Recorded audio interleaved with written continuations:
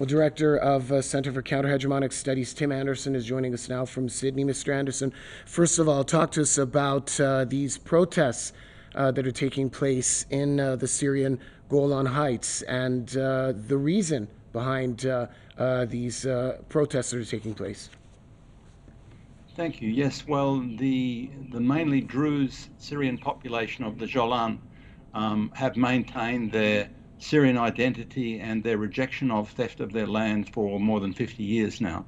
So the latest confrontation appears to be because the Israeli colonists are trying to steal their land for some use in wind turbines, apparently.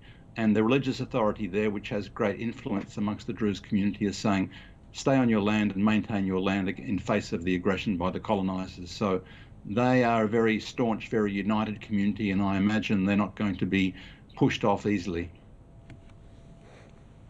Mr. Anderson, let's talk about the issue of the illegal annexation of the Golan Heights by the Israelis. Talk to us about where that stands in the international community. There are some reports that are stating that the population of Israelis in that area is also increasing as time goes by.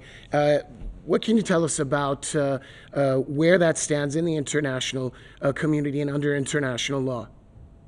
So under international law, it's very clear that it's occupied Syrian territory, and the Israelis are colonizing that just as they're colonizing Palestinian land.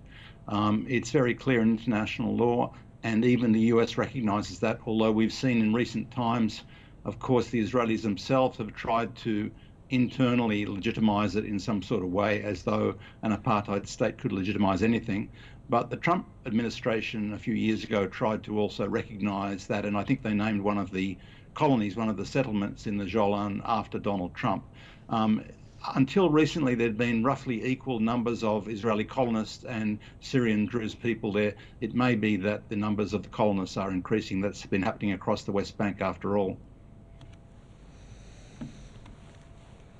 How long can this continue by the Israeli regime? How can the status quo ever change, given the unequivocal support that the likes Israel has from the likes of the United States and its allies in international bodies like the United Nations?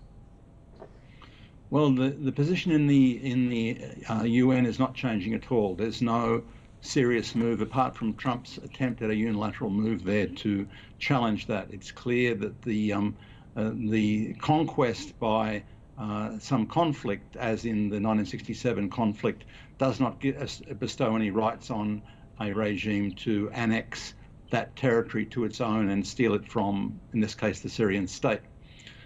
So nothing is going to change there. The only thing that's going to change is if and when the conflict that the Israelis and the US have fomented in Syria dies down and there's a very strong coalition on the borders, the Syrians may find themselves in a position to reclaim that territory. So that's what's going to be the resolution. The only legitimate international resolution is the reclaiming by the Syrians of that Syrian territory, which is virtually unanimously recognized in the international community. All right, thanks a lot, Mr. Anderson. Tim Anderson, Director of Center for Counter-Hegemonic Studies, joining us from Sydney.